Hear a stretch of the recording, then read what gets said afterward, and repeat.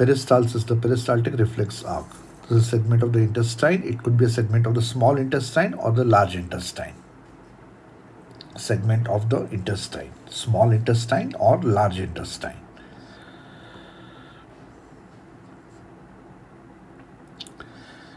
Inside the segment, this yellow colored is a bolus of food which stretches the intestine.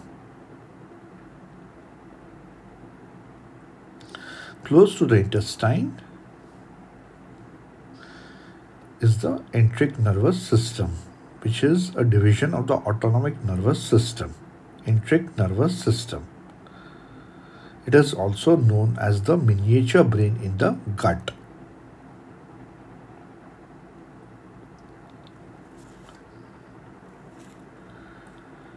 Stretch impulses from the bolus of food to the enteric nervous system are carried by the neurotransmitter serotonin. From the enteric nervous system, efferent impulses arise behind the bolus. Acetylcholine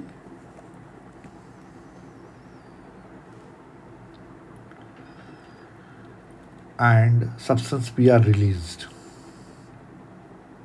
They cause constriction behind the bolus.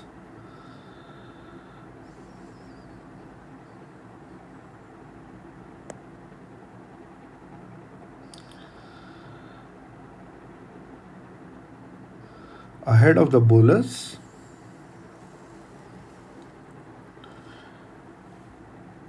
nitric oxide,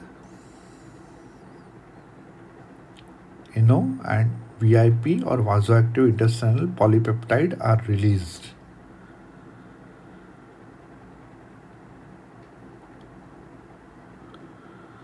They cause relaxation ahead of the bolus. So constriction behind the bolus, relaxation ahead of the bolus. As a result,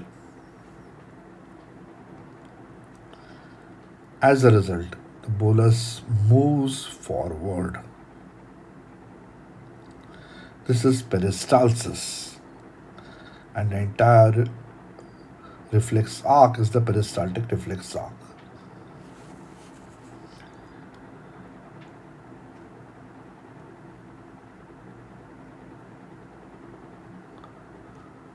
This brings us to the law of the gut, proposed by Starling in the beginning of the 20th century. According to him, peristalsis always occurs from an oral